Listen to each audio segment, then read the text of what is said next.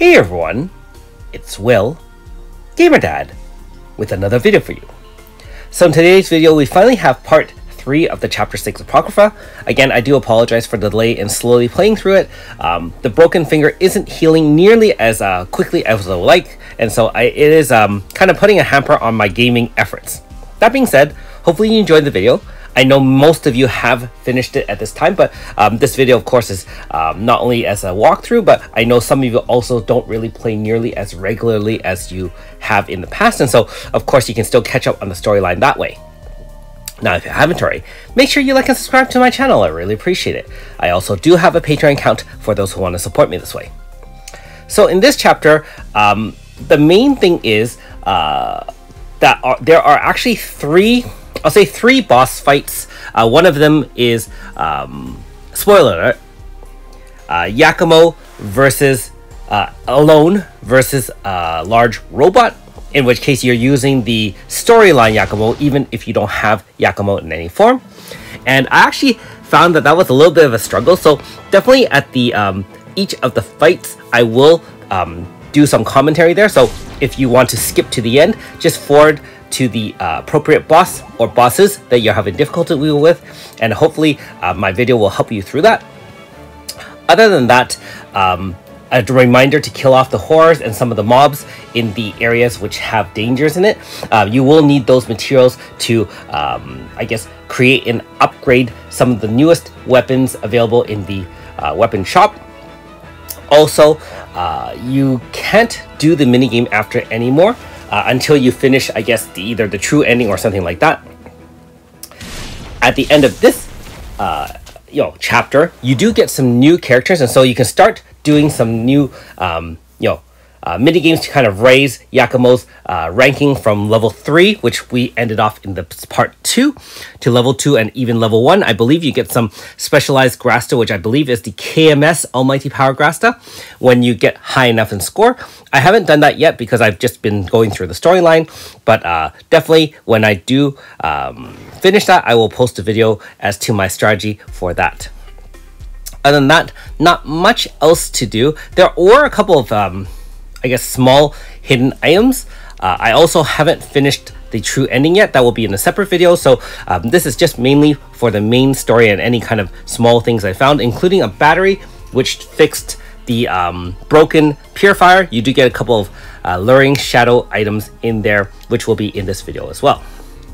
Like most storyline videos, I'm going to stop talking now and let you watch the rest of the video in peace. Again, if you need some boss strategies, feel free to fast forward to the appropriate area. Thanks for watching, and we'll see you a little bit later on in the video.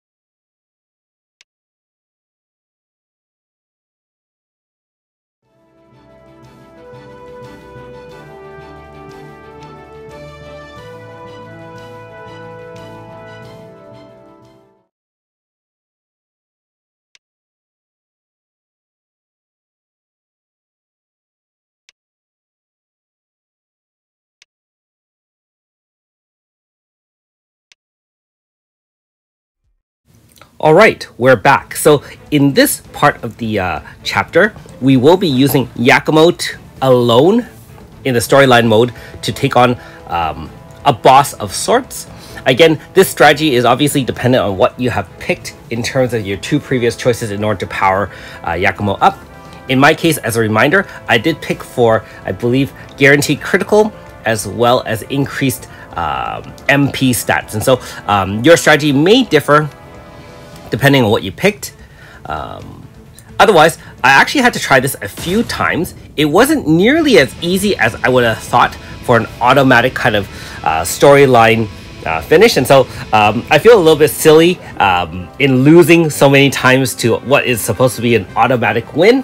But I will say that in my experience, the storyline bosses, whatever they have been, is definitely a lot more difficult than they used to be in the past.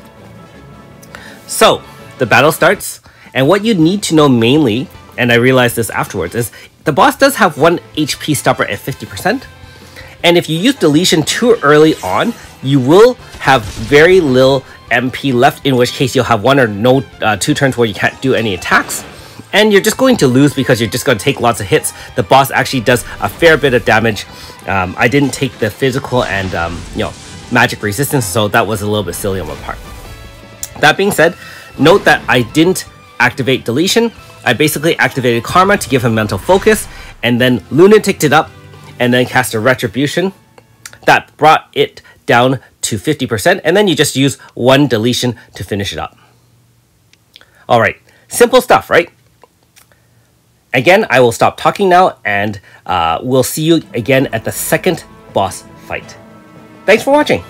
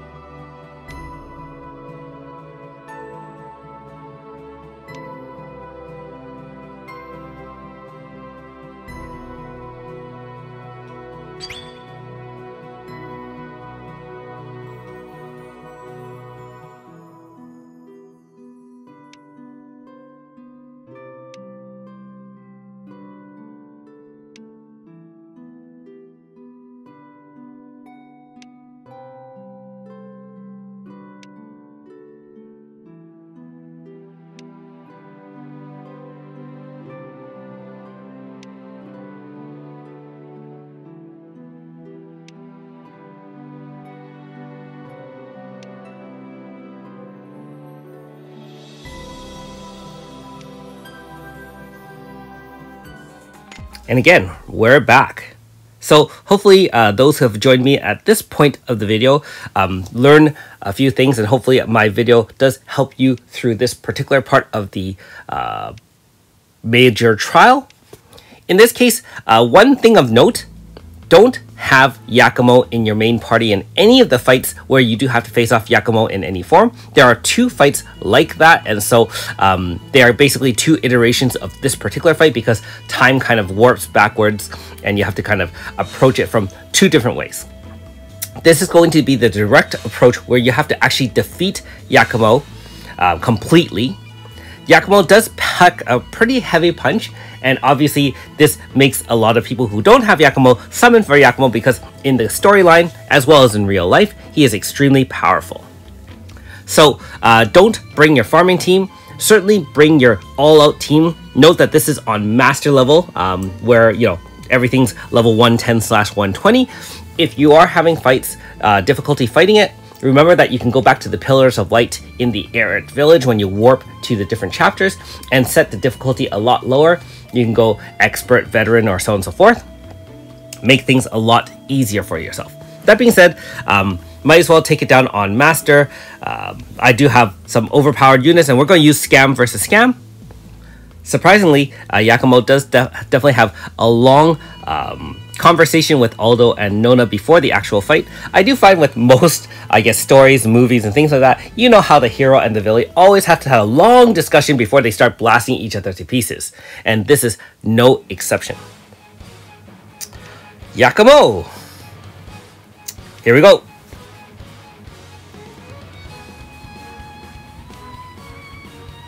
Any moment now.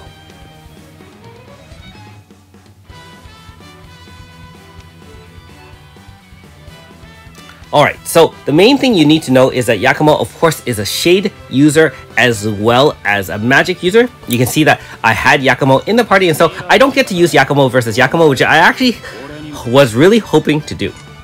That being said, if you're not bringing a total scam team like Ify and so on and so forth, you will or may have some trouble dealing with the damage. Definitely bring some dual debuffs. Obviously, Ify does have Rosa Liliac, which does have a dual debuff as well as pain and poison setting. If you could bring in a type shield user or additional ways of decreasing int, that'd be great. Also, if you bring a physical team that has a different physical zone, such as Slash or Pierce or Blunt, that will obviously help mitigate magic damage by 30%. Other than that, the enemy doesn't have any weaknesses to note, so you can't exploit weakness using Ultra Xion. Again, I did bring an all magic team, and so this is definitely not the way to go. I decided to keep this recording because I did beat it in the first try using, again, Ify. How do you not lose when using Ify? Everyone essentially is a tank, and most of, if not all of, Yakumo's attacks are AoEs, and so in the case of AoEs, you know that Ify's minions will eat all the damage for you. Yakumo does have 2 HP stoppers from what I remember, and so doesn't matter how much you blast through, just make sure you set everything up for buffs, debuffs if you need to, refresh things like that.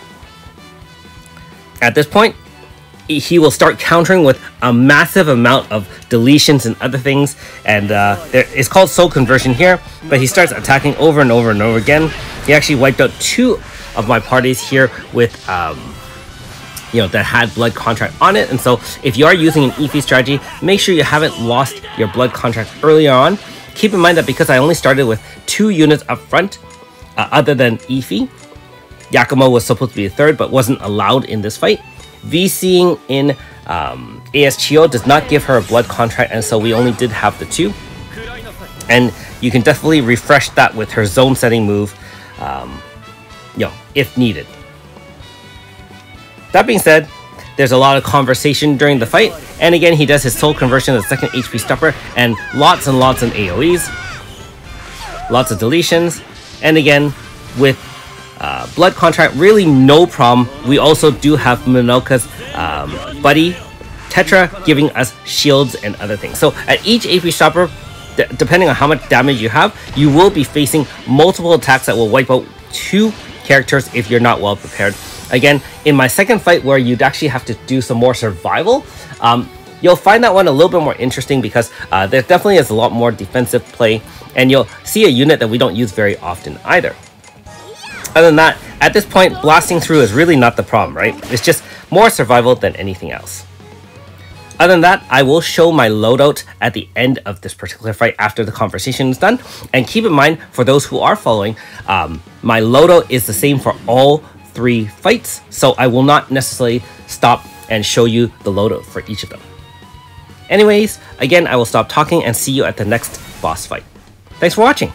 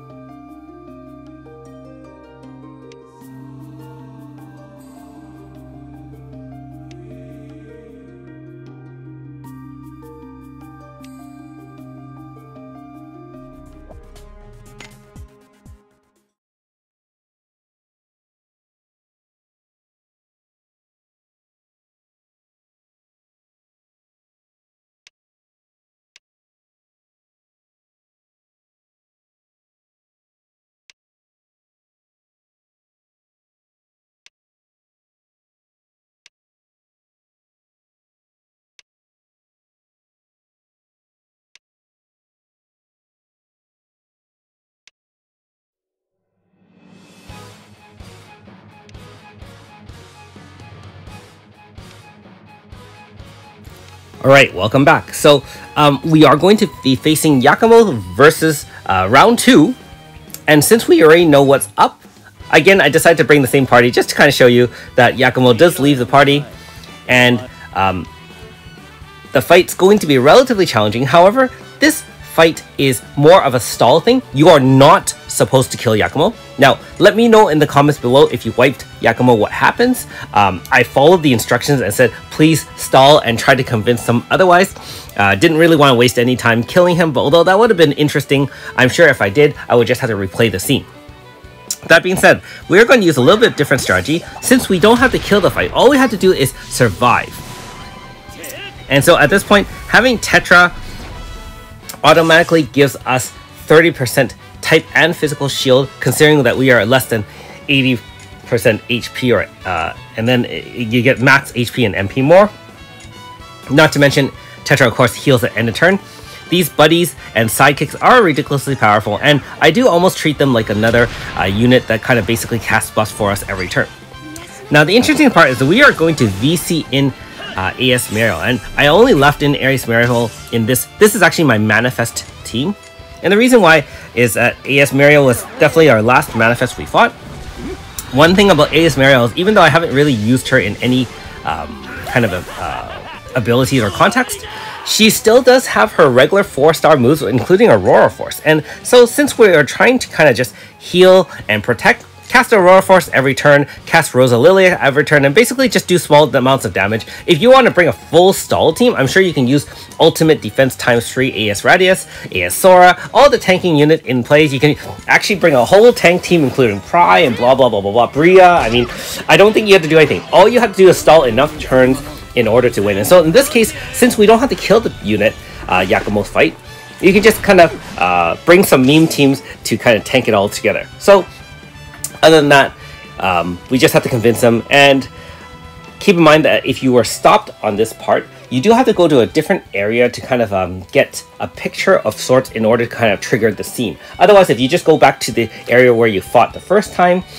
you will not be allowed to proceed. Okay, so the fight is over, and that's pretty much it. Again, Loda is the same as the previous fight, and then we will fast forward to the last fight. Thanks for watching.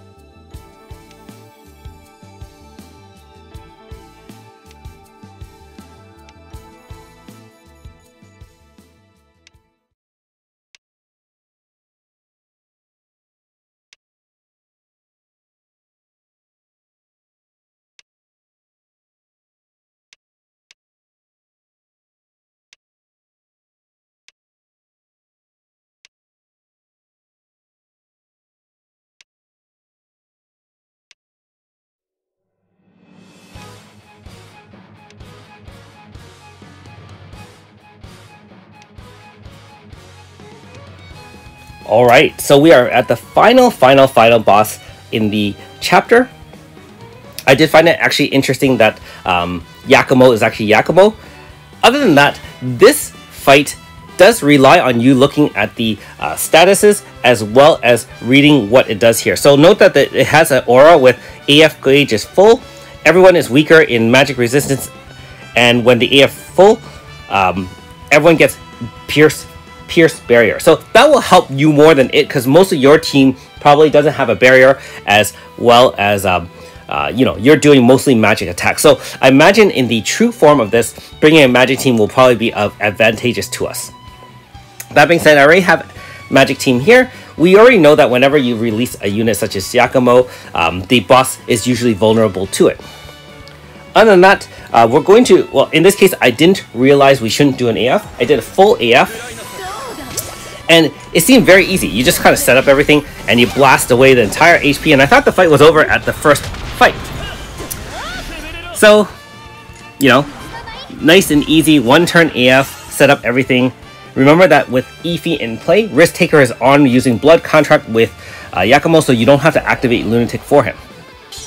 And by doing that, see, the boss actually kind of resets time, gives you a half bar AF right away, and kind of heals everyone to max. And you can see that Ogre and Karm specifically said, do not use AF. So we'll use non-AF strategies to beat it down. I mean, again, we have extremely powerful units. Do be careful about the status there. I was not aware of the sleep status. Not too difficult, especially with Tetra being able to recover that. But if you are worried, you can use Moon Realm gear or other things like that. Other than that, with the deletion all set up, you got 5 hits. Again, it's already weak to it. We will get a full AF, but again, this is only the story character, and regardless, we have Ify allowing us to survive regardless. So, if you don't, again, make sure you have your dual debuffs up and probably have some sort of shield as well. If you don't use a magic team, be aware that you're not exploiting its weaknesses, which is okay, I guess, as well. Other than that, you just blast it into oblivion. It still recovers one more time, even though we didn't use the AF, so I'm not really sure how many times the boss will recover itself. I found in this case, it only recovers itself twice, as long as you didn't use the AF. However, I'm not sure how many bars it's supposed to have, or whether or not I kind of did things wrong. In this case, you can't drain your own AF anyways, and so we're just using non-AF attacks in order to bring it down. Keep in mind that if you did activate Ify as an attacker, you can use Ecophilia, but you really don't need to. I mean, look at how much damage it is. So we're already on the... Okay, so the first bar was an AF, which doesn't count. We've done 2 non-AF bar kills, HP kills, and it's still alive. So that's what I mean by... I'm guessing it has like something like 3, but I'm not 100% sure. That being said, I mean, we're not really facing any sort of massive amounts of damage or any sort of risk to us. Again, with scam units like Ify, you really don't have to worry about anything. And again, just a reminder, if you do have both Yakumo and Monoka, you can have both sidekicks in play, one in the front, one in the back, and you can actually either rotate them, and they both auras will take effect as long as the conditions are met. So in the case of there we go, we finally wrecked space-time, and so I guess the 3rd HP bar was all that was needed.